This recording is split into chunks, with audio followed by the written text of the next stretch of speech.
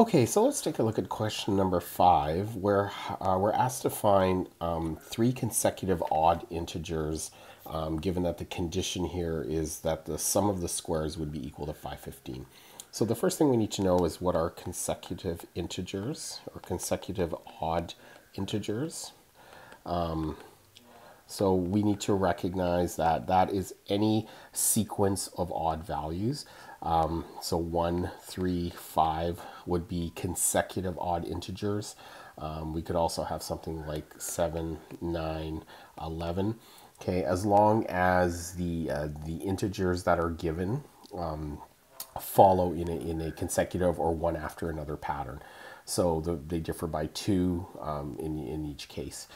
So how could we set this up as an algebraic equation? Well, the first thing we could do is we can say let the first value be x.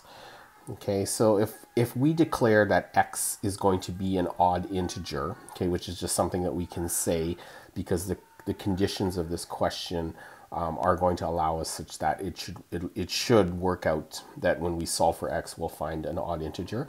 We just declare that x is going to be an odd value. So then our second value would be simply 2 units greater than x. So that would be our second one. And then our third value, okay, would just simply be x plus 4. All right, so to do this question, all we really need to do now is just do the sum of the squares. So we're going to generate an expression that just has x squared plus x plus 2 squared plus x plus 4 squared, and we're going to make that all equal to 515. So what you're going to do here is expand and simplify. So this is a type of a question that you should be able to complete easily. You can use graphing, you can try factoring, or you can try the quadratic equation. Okay, now just remember, when we are going to find the roots of this equation, we are probably going to have a positive root and a negative root.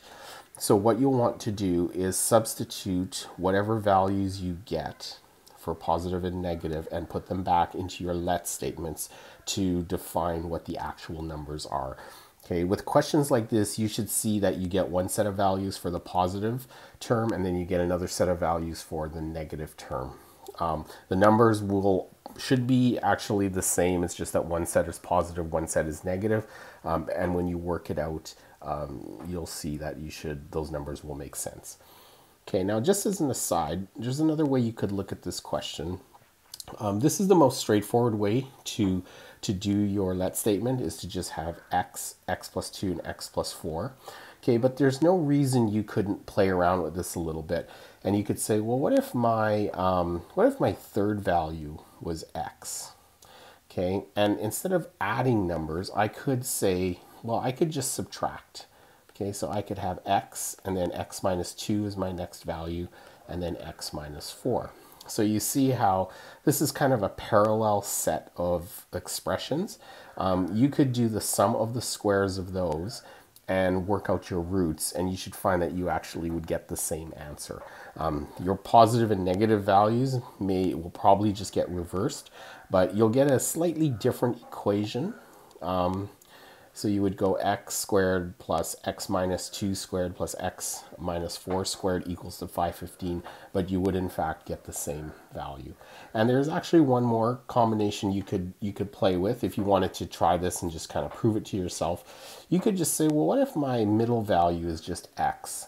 Then one of the consecutive values above that x could be x plus 2, and then a consecutive value below x could be just x minus 2. So instead of having plus 4 minus 4, we set one of the middle terms to be x. And again, if you do sum of the squares of this expression equal to 515, you will generate a root. And you should again find that the numbers are indeed the same.